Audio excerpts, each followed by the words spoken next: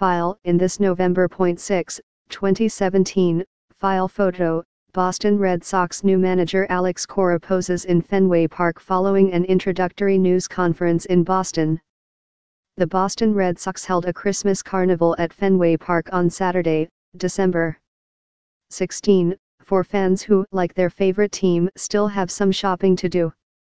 Cora said he wasn't worried about his bosses filling the gap in the lineup. "There's no deadline in the off-season," Cora said. "When we get to February.16, we're going to have a good baseball team."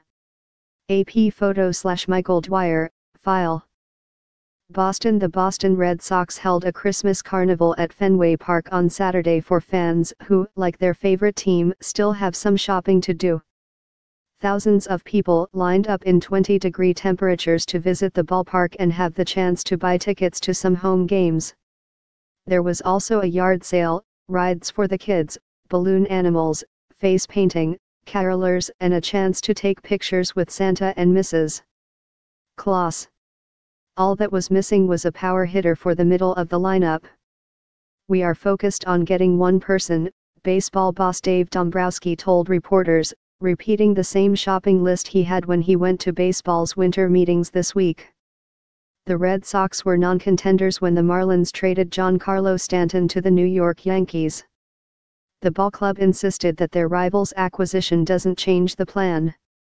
"The worst thing you can do is overreact, or even react to what the Yankees do," Red Sox president Sam Kennedy said. "As a fan, it drives you a little bit crazy to see Giancarlo Stanton in the pinstripes. But we don't want to overreact to anything a competitor does."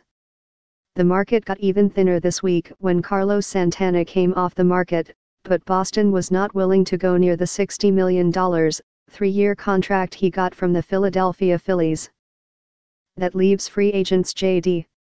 Martinez and Eric Hosmer, as well as a potential trade for Baltimore third baseman Manny Machado, as the best sluggers on Boston's shopping list. New manager Alex Cora said he wasn't worried about his bosses filling the gap. "There's no deadline in the off-season," new manager Alex Cora said. "When we get to February 16, we're going to have a good baseball team."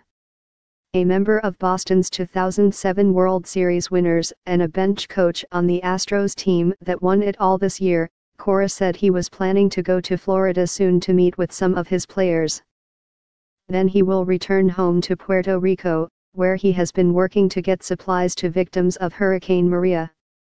"The team has a plane load headed for the island at the end of January," he said.